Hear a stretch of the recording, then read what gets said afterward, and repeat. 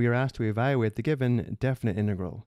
Analyzing the form of the integrand function, because the denominator is the square root of the quantity 1 minus x squared, we might be thinking we should apply the integration formula shown here, where the integral of du divided by the square root of the quantity a squared minus u squared equals arcsine of u divided by a plus c.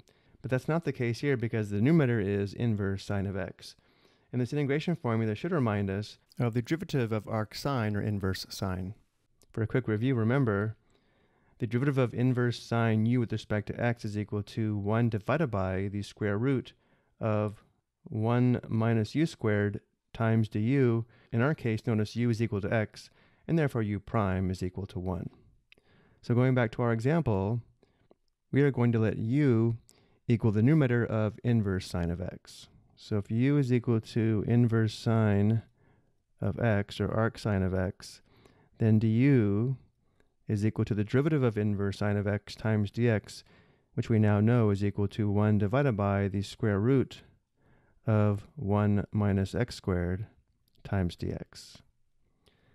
So now looking back at the integral, we can now substitute u for inverse sine x, and the coefficient of inverse sine x is 1, and we also now know we can substitute du for 1 divided by the square root of the quantity 1 minus x squared dx.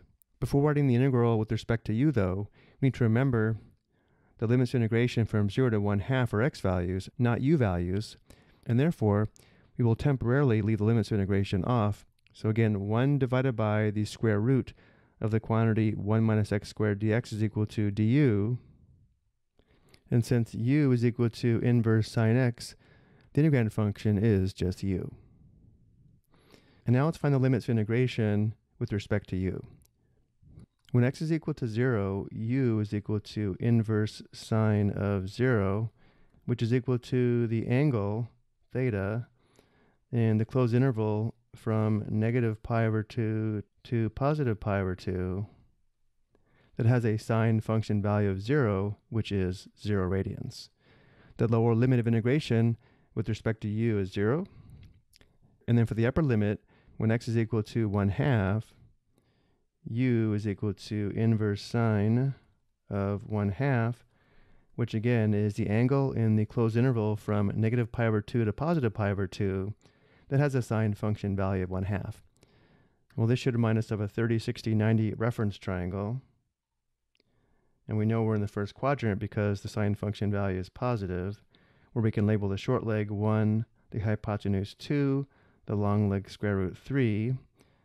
Remember, sine theta is equal to the ratio of the opposite side to the hypotenuse, and therefore this is the angle we're looking for, which is 30 degrees, or pi divided by 6 radians.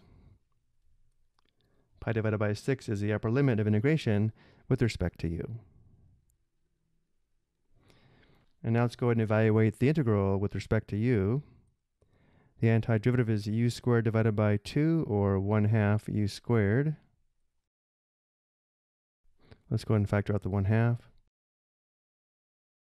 And now we need to determine 1/2 times the difference of big F of pi divided by 6 and big F of 0, which gives us the square of pi divided by 6 minus the square of 0, which is equal to 1/2 times pi squared divided by 36, which equals pi squared divided by 72. This is the exact value of the definite integral. I hope you found this helpful.